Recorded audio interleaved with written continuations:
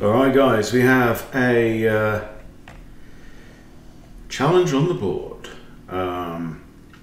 This is King X Darius from Finland, and I'm going to play e4, e5 because it's unrated. And he's rated 1401. Let's go normal and see what we get. Okay, 3 knights. 3 knights. Let's do 4. What the hell? Now if the bishop comes out here, there is a trickety-doo-dah, isn't there? This idea of takes, knight takes, d5. So this is the Italian 4 knights. I actually did a video on this recently. If he takes the knight, I play d5 with a fork on knight and bishop.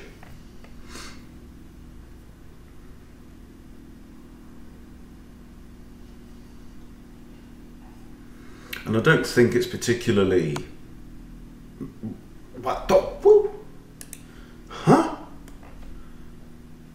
Okay. Well, I'll take the bishop, eh? And now the knight. Wow. And material is equal, but he's made me move my king. The varmint. Okay. This is under attack and defended. My queen has no scope to come out here, here, or here. My bishop is hampered. Good find.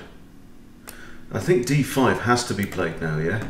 Let's get some tempo as compensation and central control as compensation.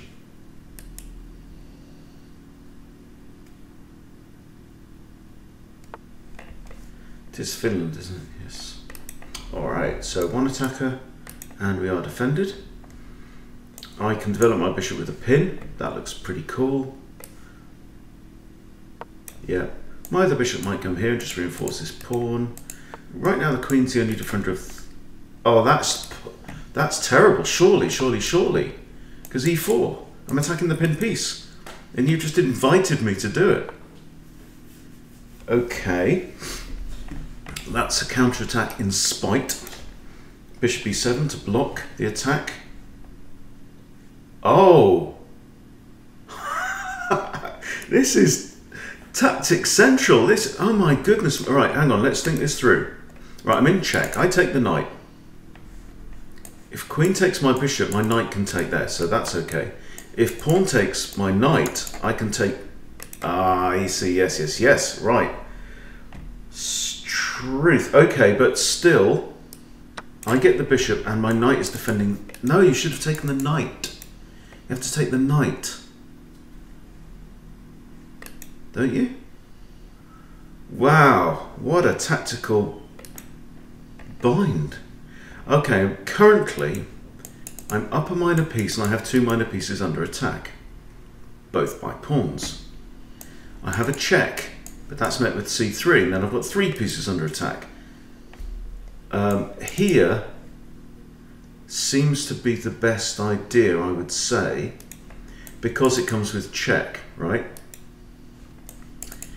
And if pawn takes, bishop takes, happy days. Okay. Whew. Wow.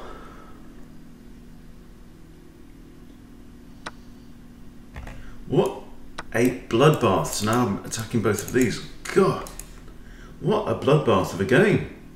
We're 13 moves in. And already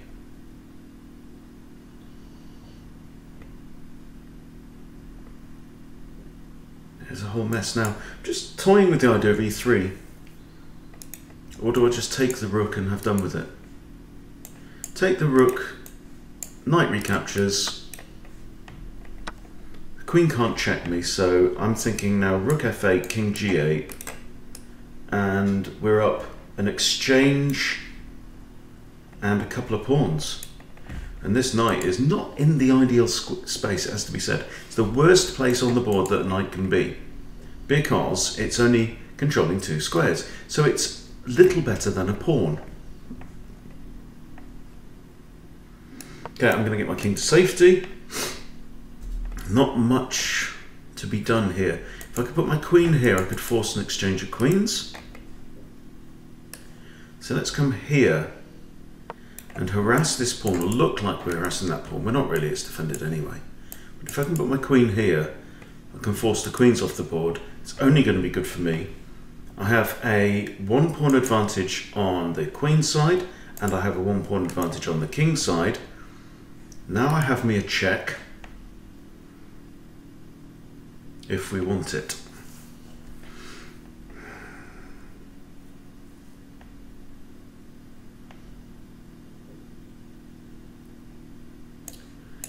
Here, my concern would be rook there, but then I just dodge the queen away and I think we're okay. That's undefended.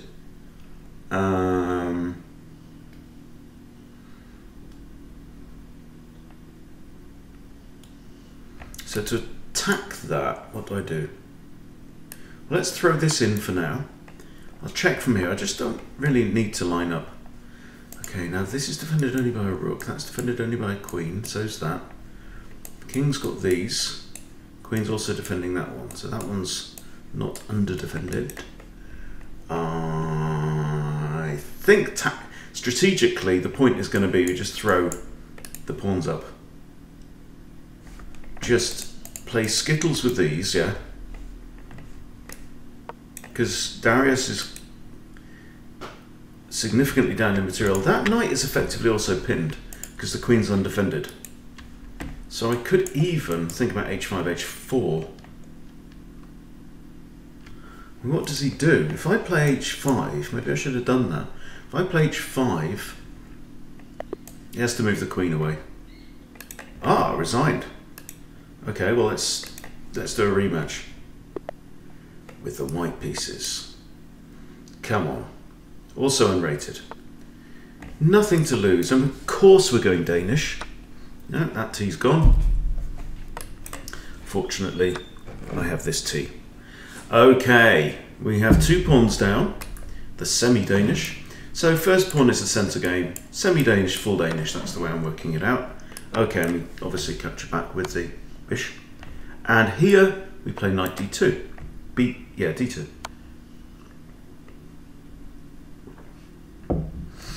Well, I don't approve of that move. And I'll tell you for why. It's because, look at the board, right? I'm already 3 pawns down. Black's already a pawn down, right? And so this board has got bishop fun written all over it. Right, first thought is this with the threat of checkmate. The way to defend that is either this or queen e7. So if I do that and queen e7, what is gained? Not a lot. So let's develop castle, engage the rooks, okay? Take advantage of the fact that we've got 3 semi-open files here, because my opponent has gone full Pac-Man and gobbled up all my pawns. Okay, I'm not concerned about this because my queen's not on b3. I'm going to castle away. And he can't castle there because of this bish. You still can't castle there because of the same bish. But what about this idea now? Gets taken by the knight. You're quite right, well done. I was testing you there. Right?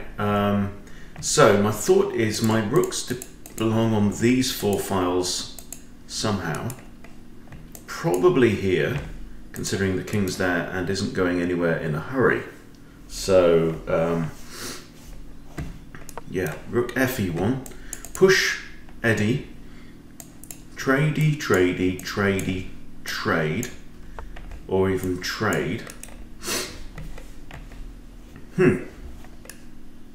Rook a d1.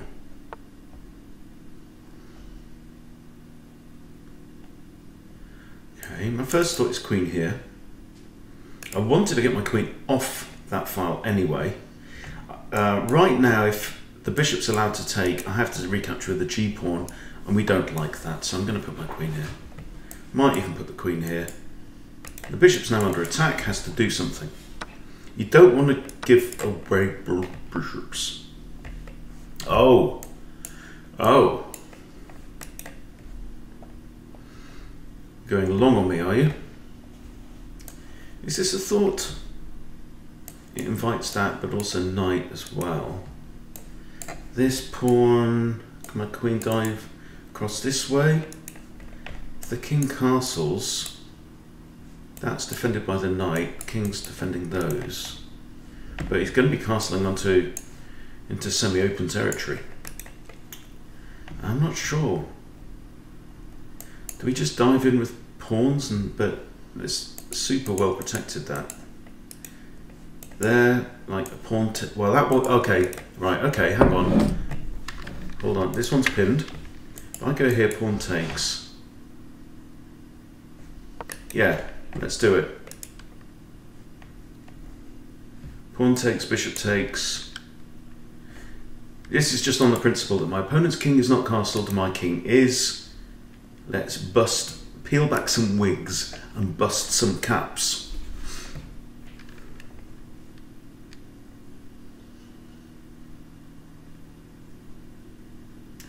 In fact, if this pawn takes, I even have this queen there, which forces the king to move, and that's going to hamper both rooks, at least one of them.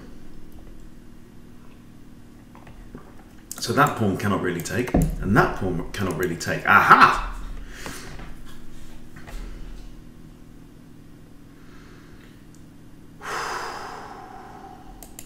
That square's just crying out. Crying out. Can't put my bishop there, much as I would love to.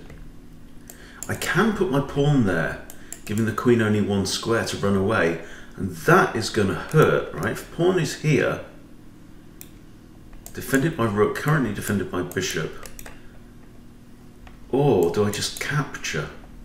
And pawn is the only one. Oh, temptation. Right, pawn takes. Okay, I'm attacking this, I'm attacking. Okay, and now.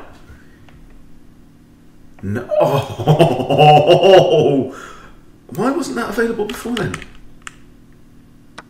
Yeah, because my pawn's out the way, and now my rook is looking at e6. And I think we are due a boom and a batter and another boom. That is just glorious.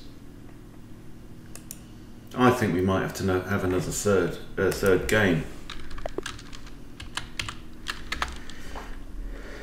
Wow, that was a beauty, wasn't it?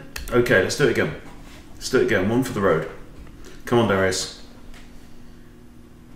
God, I should have played rated, shouldn't I? Okay, come on, rematch. Let's go. Does he want a rematch? No. No, he's done. But wow. Wow. That's a couple of very exciting games. Particularly this one. I mean, there you go. I mean, look, I'm down 2 pawns, okay? But he castled long. Bad move. Because he's castling into all this territory and then, lining up the king and the queen. Let's do a quick game review because I think that's just fascinating. I'd like to see what my accuracy was.